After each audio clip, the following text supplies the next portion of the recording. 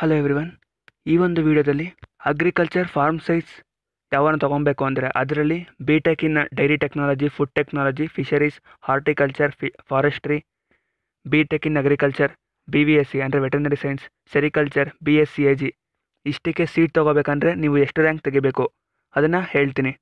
ಇದನ್ನು ತುಂಬ ಜನ ತುಂಬ ದಿವಸದಿಂದ ಕಮೆಂಟ್ ಮಾಡಿ ಕೇಳ್ತಿದ್ರು. ನಾನು ನೋಟ್ಸ್ ರೆಡಿ ಮಾಡ್ಕೊಂಡಿದ್ದೆ, ಆದರೆ ವಿಡಿಯೋ ಮಾಡೋದು ಸ್ವಲ್ಪ ಲೇಟ್ ಆಯಿತು, ಕ್ಷಮಿಸಿ. ಅದಕ್ಕೆ ಈ ವಿಡಿಯೋನ ಕೊನೆ ತನಕ ನೋಡ್ತಾ ಇರಿ. ಒಂದು ರೀಸನ್ ಇದೆ ಕೊನೆ ತನಕ ನೋಡೋದಕ್ಕೆ. ನೀವು ಏನಾದರೂ BSc ಅಗ್ರಿಕಲ್ಚರ್ ಅಥವಾ ವೆಟರ್ನರಿ ಆಸ್ಪಿರೆಂಟ್ ಆಗಿದ್ದರೆ ಅಂಥ ಕೋರ್ಸಸ್ನಲ್ಲಿ ನಿಮಗೆ ಸೀಟ್ ಸಿಗೋದು ತುಂಬ ಕಷ್ಟ. ವೆಟರ್ನರಿ ಅಂತೂ ಕಷ್ಟ, ತುಂಬ ಕಷ್ಟ ವೆಟರ್ನರಿ ಸೀಟ್ ಸಿಗೋದು ಅಂದರೆ.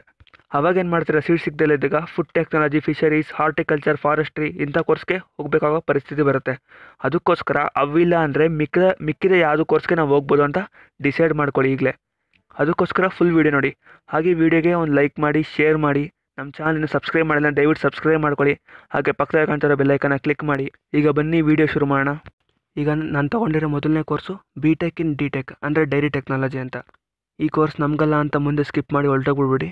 ಅದು ಸಿಗಲಿಲ್ಲ ಅಂದರೆ ನಿಮ್ಗೆ ಇದೇ ಗತಿ. ಮೊದಲನೇದು note, numbers are in thousands ಅಂತ ಹೇಳಿದ್ದೀನಿ. ಅಂದರೆ ಈಗ 9 ಅಂತ ಬರೆದಿದ್ರೆ 9000 ಅಂತ, 6.8 ಅಂತ ಇದ್ದರೆ 6800 ಅಂತ, ಈ ಥರ ನೀವು ತಿಳ್ಕೊಬೇಕಾಗುತ್ತೆ.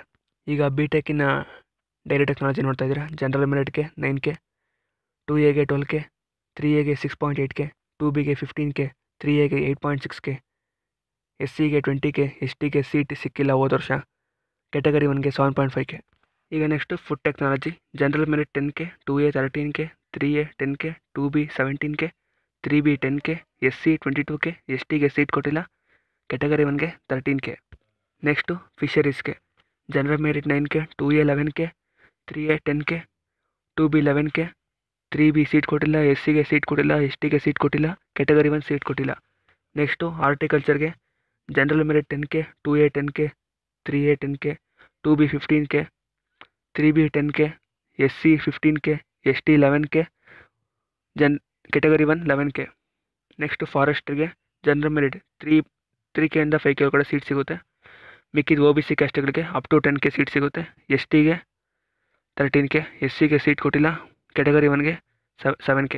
Next B.ಟೆಕ್ in agriculture. General ಮೆರಿಟ್ಗೆ 14Kವರೆಗೂ seat ಸಿಗುತ್ತೆ. 2Aಗೆ 11K, 3Aಗೆ 11K, 2Bಗೆ ಸೀಟ್ ಕೊಟ್ಟಿಲ್ಲ, 3Bಗೆ 13K, SCಗೆ 13K, STಗೆ ಸೀಟ್ ಕೊಟ್ಟಿಲ್ಲ, 1Gಗೆ ಅಂದರೆ ಕ್ಯಾಟಗರಿ 1ಗೆ 12K. ನೆಕ್ಸ್ಟ್ ಬಂದು BVSc ಅಂದರೆ ವೆಟರ್ನರಿ. General ಮೆರಿಟ್ಗೆ 2.2K. ಅಂದರೆ ಇದೇ ಟಫೆಸ್ಟ್ ನಿಮಗೆ ಸೀಟ್ ಸಿಗೋದ್ರಲ್ಲಿ. ವೆಟರ್ನರಿ ತುಂಬ ಕಷ್ಟ seat ಸಿಗೋದ್ರಲ್ಲಿ. 2A 3K, 3A 2.2K, 2B seat ಕೊಟ್ಟಿಲ್ಲ, 3B 2.6K, SC 7K, ST 2.4K, category 1 2.4K. Next sericulture. Agriculture ಸಿಗದೇ ಇರೋರೆಲ್ಲ ಸೆರಿಕಲ್ಚರ್ಗೆ ಬರ್ತಾರೆ. General merit 11K, 2A 12K, 3A seat ಕೊಟ್ಟಿಲ್ಲ, 2B ಸೀಟ್ ಕೊಟ್ಟಿಲ್ಲ, 3B ಸೀಟ್ ಕೊಟ್ಟಿಲ್ಲ, SC 18K, STಗೆ seat ಕೊಟ್ಟಿಲ್ಲ, category 1ಗೆ seat ಕೊಟ್ಟಿಲ್ಲ. Next ಬಂದು last BSc in agriculture. General merit 6.2K, 2A 7.2K, 3A 6K, 2B 8K, 3B 6.8K, SC 13K, ST ಕೂಡ 13K, category 1 7K. ಇಷ್ಟು ಇವತ್ತಿನ video. ಯಾವುದಾದ್ರೂ ನಿಮಗೆ ಈ ಥರ ವೀಡಿಯೋಸ್ ಬೇಕಂದರೆ ಕಮೆಂಟ್ ಸೆಕ್ಷನಲ್ಲಿ ದಯವಿಟ್ಟು ತಿಳಿಸಿ, ವೀಡಿಯೋ ಮಾಡ್ತೀನಿ. ವೀಡಿಯೋ ಇಷ್ಟೆಲ್ಲ ಲೈಕ್ ಮಾಡಿ, ನಿಮ್ಮ ಫ್ರೆಂಡ್ಸ್ಗೆಲ್ಲ ಗೊತ್ತಾಗಲಿ, ಅವ್ರಿಗೂ ಕೂಡ ಶೇರ್ ಮಾಡಿ ಈ ವಿಡಿಯೋನ. ಚಾನಲ್ ಸಬ್ಸ್ಕ್ರೈಬ್ ಮಾಡಿಲ್ಲ ಅಂದರೆ ಈಗಲೇ ಸಬ್ಸ್ಕ್ರೈಬ್ ಮಾಡ್ಕೊಳ್ಳಿ. ನೋಟಿಫಿಕೇಷನ್ ಬೇಕಂದರೆ ಬೆಲ್ ಐಕಾನ್ ಕೂಡ ಪ್ರೆಸ್ ಮಾಡಿ. Thank you friends, bye.